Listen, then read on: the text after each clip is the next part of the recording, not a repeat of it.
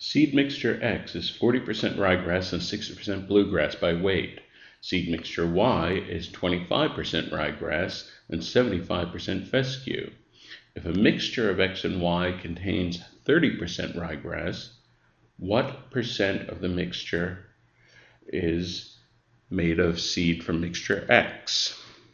So this is a very standard mixture problem.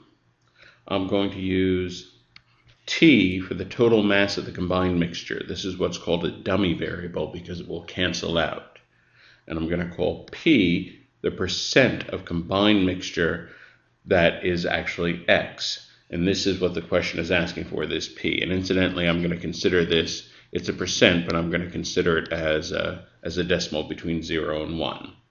So that means that in the total mixture, P times T is the mass of X, mass of seed X, and 1 minus P times T is the mass of Y.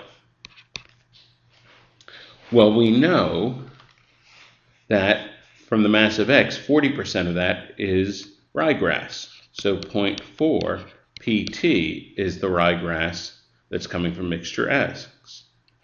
And then 0.25, 1 minus P times T, is the amount of ryegrass coming from Y.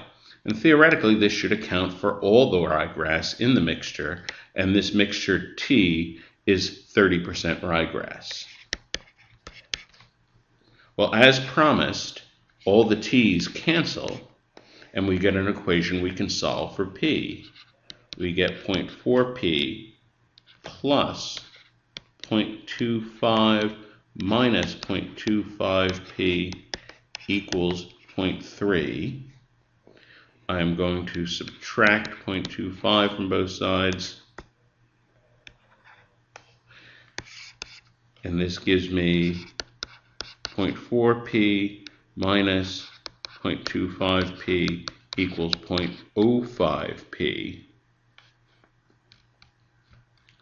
and 0.4 minus 25 is 1.5P equals 0.05P. P equals 0.05 divided by 1.5. Move the decimals. That's 5 over 15, which is 1/3, which as a percent is 33 1/3%. And this is exactly answer choice B.